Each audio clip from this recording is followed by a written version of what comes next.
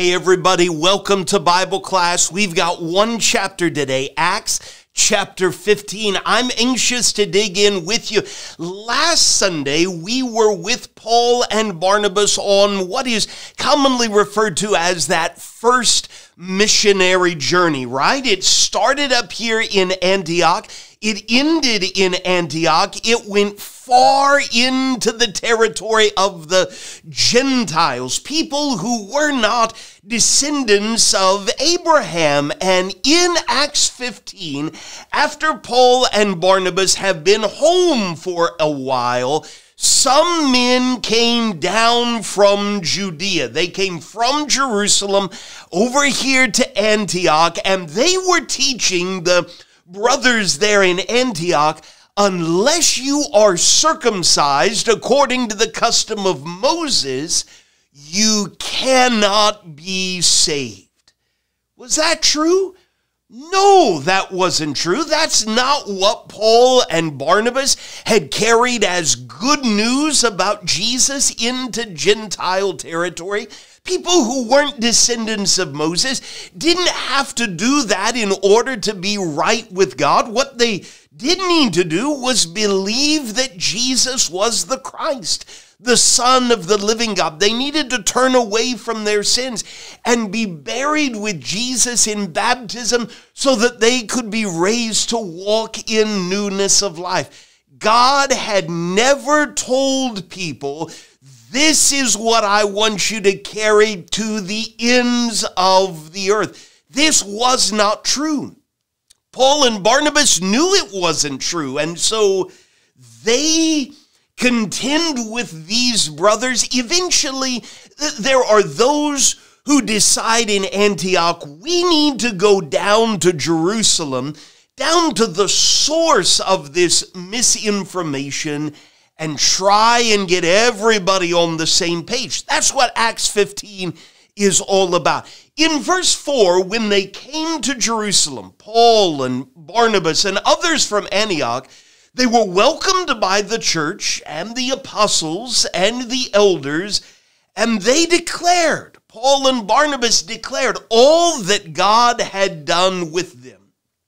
But, Luke tells us, some believers who belonged to the party of the Pharisees rose up and said, it is necessary to circumcise them, the Gentiles, and to order them to keep the law of Moses.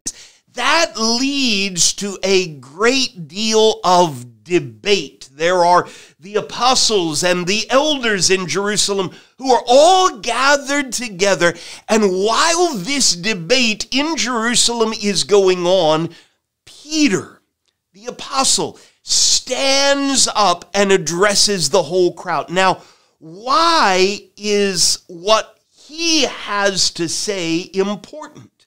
Well, remember, Peter, yes, had been here in Jerusalem. We charted him in Acts chapter 9 all the way over here to Joppa, where eventually in Acts chapter 10, there was a Roman centurion who lived up here in Caesarea. Do you remember his name? He was Cornelius. Cornelius was told to send for a man named Peter down in Joppa who would come up and tell him what he needed to do. Cornelius and his household, they were Gentiles, right? And while Peter is sharing the good news with them, the Holy Spirit fell upon them as proof that even Gentiles could be made right by the sacrifice of Jesus. They didn't have to keep the law of Moses. They didn't have to be circumcised. That was proof for Peter and those Jews. And Peter asked, can anyone withhold water from these people? Cornelius and his household, back in Acts chapter 10, had been baptized in the name of Jesus for the forgiveness of their sins. That's what Peter reminds them of in Acts 15, verse 7. Brothers, you know that in the early days, God made a choice among you that by my mouth, the Gentiles should hear the word of the gospel and believe. That's Acts 10. And God, who knows the heart, bore witness to them by giving them the Holy Spirit, just as he did to us. And he made no distinction between us, the Jews, and them, the Gentiles, having cleansed their hearts by faith. Now, therefore, why are you putting God to the test by placing a yoke on the neck of the disciples that neither our fathers nor we have been able to bear? What do you think he meant by that? We'll talk about that together as a class. But we believe that we will be saved through the grace of the Lord Jesus, just as they will. That was needed information. Right from there, Paul and Barnabas tell the story of going into Gentile territory and how God continued to save people, not through the law of Moses, but through the grace of Jesus Christ. After they had finished speaking, James, in Acts 15, verse 13, the brother of Jesus, he replies, "Brothers, listen to me. Simeon, Simon Peter, has related how God first visited the Gentiles to take from them a people for his name.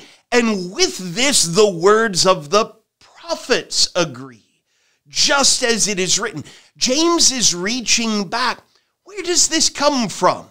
We'll discover that together as a class. For now, he's reaching back to an ancient prophecy. "After this, I will return and I will rebuild the tent of David that is fallen.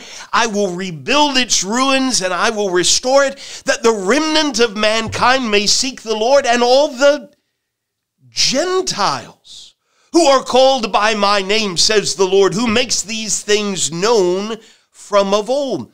We've got Peter telling the story of Cornelius, Paul and Barnabas telling the story of their missionary journey. Now James, the Lord's brother, quoting Old Testament prophecy, he says in verse 19, "My judgment is that we should not trouble these of the Gentiles who turn to God, but should write to them to abstain from the things polluted by idols and from sexual immorality and from what has been strangled and from blood. For from ancient generations, Moses has had in every city those who proclaim him, for he is read every Sabbath in the synagogues." After a great deal of debate, a letter is written. Paul and Barnabas, even a man named Silas, come from Jerusalem back up to Antioch. They share this news, and there is great rejoicing. At the end of Acts 15, Paul and Barnabas talk together about making another missionary journey, and Paul wants to take with them John Mark. But Paul isn't sure about that, because in the middle of the first missionary journey, John Mark had gone back home. Barnabas wants to continue to develop John Mark, and there is such a sharp disagreement between Paul and Barnabas that Barnabas and John Mark go this way.